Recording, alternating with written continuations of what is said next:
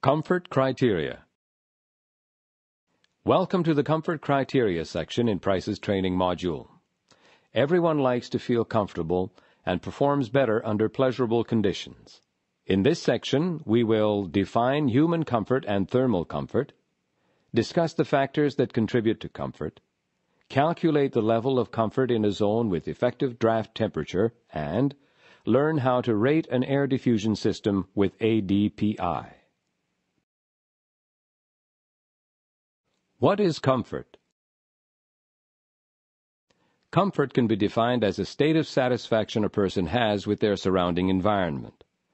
However, many factors can contribute to this, such as air temperature, air movement, relative humidity, air quality, acoustics, aesthetics, clothing, activities, emotions, and perception. Perhaps this definition is a bit too general. The purpose of an HVAC system is to maintain an environment that ensures the comfort of its occupants. So let's focus our discussion a bit more on thermal comfort. If you're interested, more information on acoustics is provided in the Noise Control Fundamentals section of the Price Training module. Thermal comfort. We now know what human comfort is. But as HVAC designers, we must understand more specifically what thermal comfort is. Thermal comfort is achieved when heat generated by the body is balanced and transferred to the surrounding space, and the occupant is not aware of this process in any fashion. What do we mean by a balanced heat transfer? A healthy person has an internal thermostat that is on average set to 98.6 degrees Fahrenheit.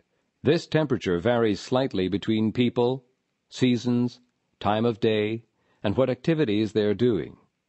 In indoor environments, the body is usually warmer than its surroundings, and since heat naturally dissipates from a hotter object to a cooler one, heat travels from the body to its surroundings.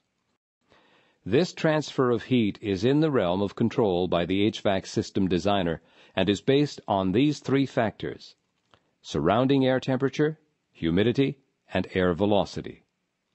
We'll learn more about these factors in the upcoming section. Temperature, humidity, and air velocity. Now that we know what comfort is, and the three factors that affect it, temperature, humidity, and air velocity, let's see how we can apply that knowledge to improve our environment.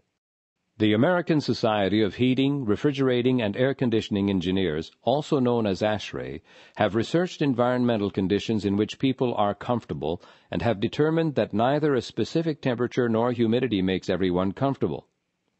In other words, comfort is subjective. Any attempt to define the best temperature or humidity relies on statistics. As each person has a unique perspective on what constitutes thermal comfort, ASHRAE recommends that the HVAC designer aim for 80% occupant satisfaction. After extensive testing, ASHRAE has found that at least 80% of the population is comfortable if the air temperature ranges from 77 degrees Fahrenheit in the summer to 72 degrees Fahrenheit in the winter. The humidity ratio.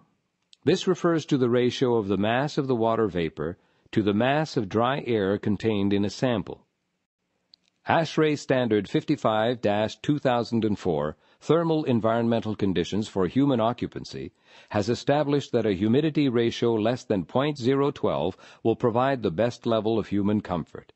For example, if your room temperature is 75 degrees Fahrenheit, a relative humidity level of 63% would be ideal. The comfort level also depends upon airflow within the room. When selecting grills, registers, or diffusers for a particular application, this is perhaps our greatest concern. Research shows that for the typical office space, a comfortable airflow varies between 30 and 70 feet per minute. At higher velocities, airflow will be perceived as a distraction. While air leaving the face of our diffuser will surely be a higher velocity, airflow should not exceed 50 feet per minute in an occupied zone. By using the proper air diffusion devices, this air movement can be easily controlled. In conventional mixing ventilation systems, we make sure to avoid thermal stratification and stagnation and that the room air is a homogeneous mixture. Stratification occurs when air in a room divides itself based on temperature. The hotter air rises while cooler air falls. An acceptable temperature difference from head to ankle for standing occupants is 5 degrees Fahrenheit. For seated occupants, the difference should not exceed 3.6 degrees Fahrenheit. Those are a lot of interacting conditions to keep track of at once. The following section will show you how the information we've learned so far can be grouped and simplified. Effective draft temperature. To better interpret the information we've just discussed, HVAC designers have combined the effects of temperature and air movement into a single number. This number is called the effective draft temperature. It's a numerical value that offers an indication of comfort within a specific space. The effective draft temperature can be calculated as follows. Where T equals the local temperature in degrees Fahrenheit, Tc equals the control or ambient temperature in degrees Fahrenheit, and V equals the local velocity in feet per minute. Research indicates that a high percentage of people are comfortable where the effective draft temperature difference is between -3 degrees Fahrenheit to +2 degrees Fahrenheit, and the air velocity is less than 70 feet per minute. This chart shows the relationship between temperature differential and air velocity in the occupied zone. Any combination of temperature and velocity which falls outside the shaded area would be perceived as a draft. Note that the temperature values given are the difference between the local air temperature and the ambient air temperature in the occupied zone. For instance, in a room with an ambient temperature of 72 degrees Fahrenheit, we could encounter 69-degree air in the occupied zone at 30 feet per minute, and it would not be perceived as a draft. However, were we to encounter 67-degree air in the occupied zone at 30 feet per minute, it would surely cause a sensation of draft and result in discomfort. Next, we'll see how this process can be taken a step further by learning how to measure the effective draft temperature in an entire room. ADPI. Now that we understand what draft temperature is, here's how it can be used in determining the comfort level in any room. Equipment can be set up to measure temperatures and velocities at uniformly distributed points in a room. If at each point the draft temperature is within the -3 degrees Fahrenheit to the +2 degrees Fahrenheit range, and the local velocity is less than 70 feet per minute, then that point meets the comfort criteria. After checking all of these points, an Air Diffusion Performance Index, or ADPI, can be determined. This ADPI value has proven to be a valid single number rating of an air diffusion system. This is a calculation of the number of points that meet the comfort criteria divided by the total number of points, times 100. An ADPI of 80 means that 80% of the points measured have air temperatures and velocities within an acceptable range. An ADPI of 80 or above is considered adequate to meet the comfort criteria according to ASHRAE Standard 62-1989. The ADPI rating of an air diffusion system depends on a number of factors: outlet type, room dimensions and diffuser layout, room load, and the outlet throw.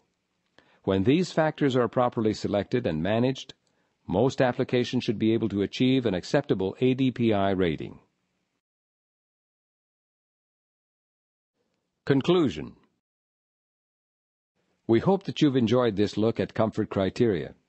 You should now have a better understanding of human and thermal comfort, which refers to a balanced heat transfer between people and their surroundings.